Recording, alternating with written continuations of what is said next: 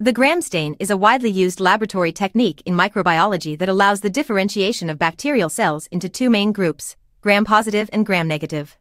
Gram staining procedure. Step 1. A thin film of bacterial culture is spread onto a microscope slide and allowed to air dry.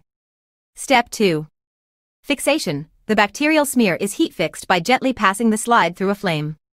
This helps the bacteria adhere to the slide and prevents them from being washed away. Third step is staining. Crystal violet. This dye binds to the bacterial cells. Iodine, mordant, enhances the color retention in the bacterial cells. Decolorization. The slide is briefly rinsed with alcohol or acetone.